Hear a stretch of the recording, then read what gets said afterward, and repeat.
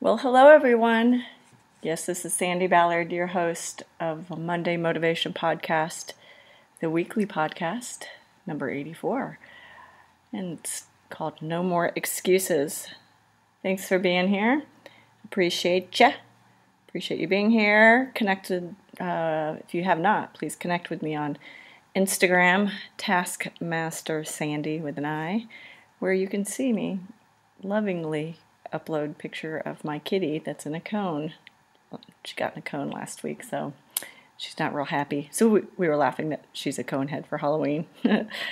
LinkedIn, connect with me there. Twitter, SLBallard13. And yes, my Facebook business page, growing forward. So, perceptions can suck, right?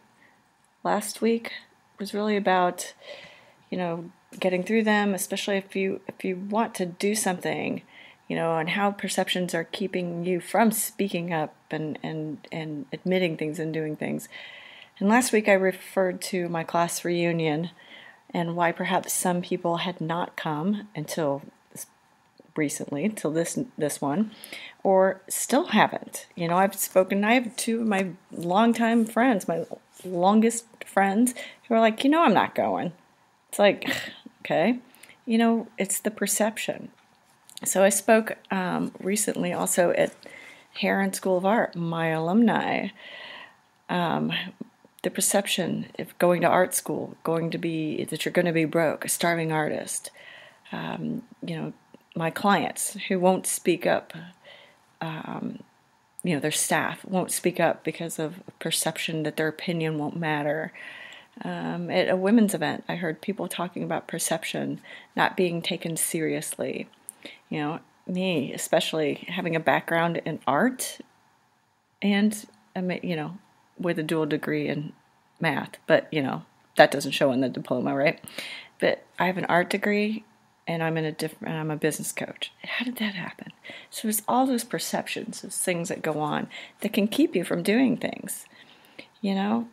How did I become that person or the art or business coach after going to art school? And how am I working through those perceptions? When you allow the perceptions to control what you do or say, or don't do or say, what are you going to do? What about your life and your career goals? Especially when most of the time those perceptions are bullshit. It's just your fear, your perception of what someone else will say, think, do, how they will react, right? So there's not a whole lot, you can do except just doing it. So many times the perceptions aren't real. There's negative perceptions, there's real perceptions, but you have to decide. Then it's okay. Someone thinks I'm not capable of coaching because I went to art school. Then that's their opinion. Then that's probably not a good client for me, is they didn't research to what I've done in my past since 1991. And, the types of things that I've done with running multiple businesses myself. These days it's pretty easy to find out about someone. We've all changed since high school.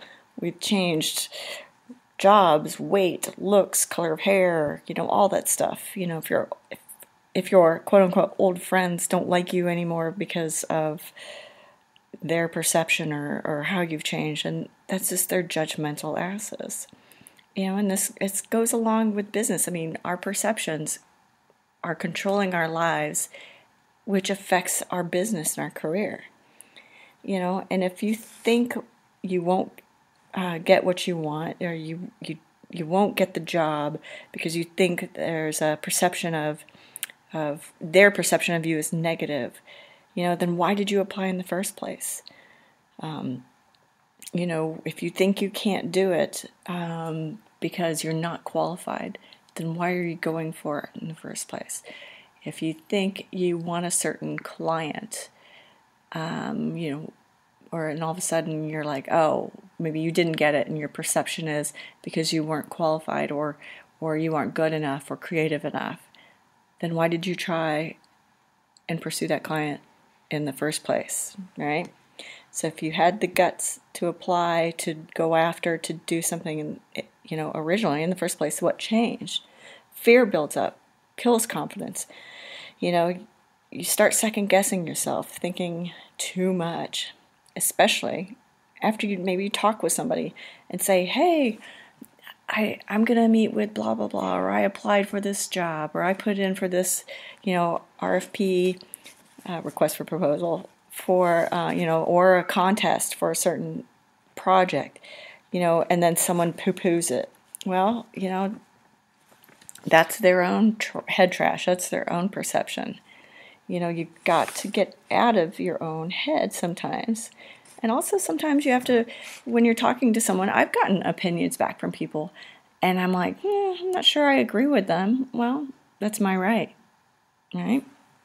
So, what do you do about it? Well, yeah, make a list. Yes, another damn list. But more than just what you sent previously or didn't. Last week I had you make a list of things you hadn't done, said, or admitted because of your perceptions.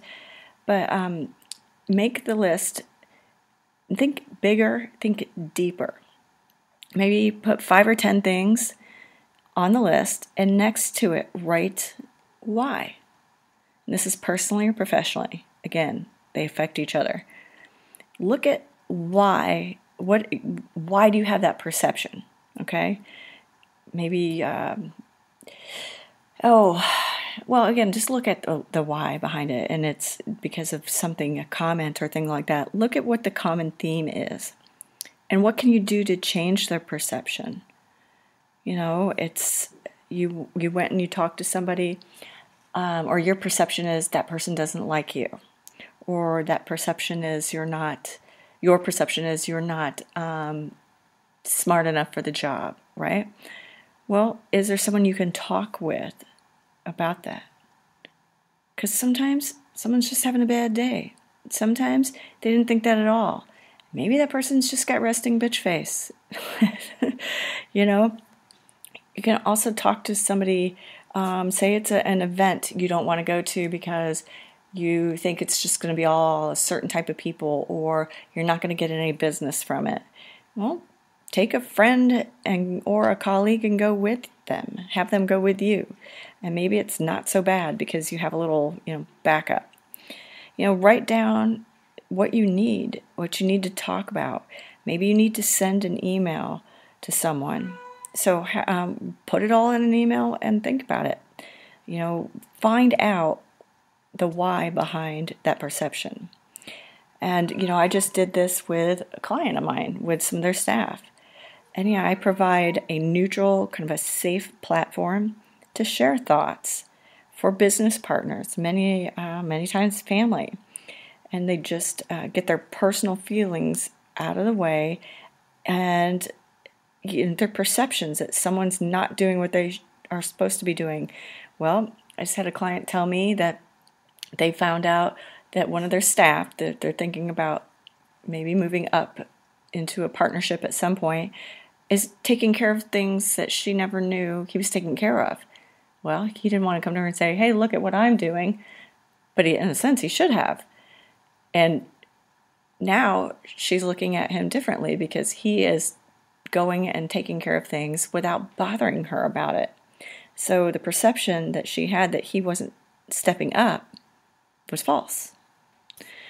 So this week, yes, make that list, include the why, and then what you can do to change or get rid of that perception.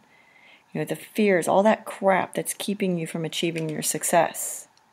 Okay? So you got 3 columns. One column is the perception.